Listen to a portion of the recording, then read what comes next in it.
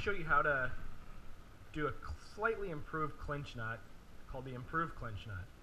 Got my hook, got my line. I take the line and pass it through the eye of the hook, just like the clinch knot.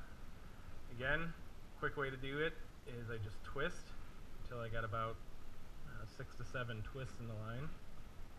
I pass that tag end back through that original loop, and then for the improved part of the clinch line, I'm going to pass that through that second loop that I just made, pull the tag, hold that, now I'm going to pull the main line.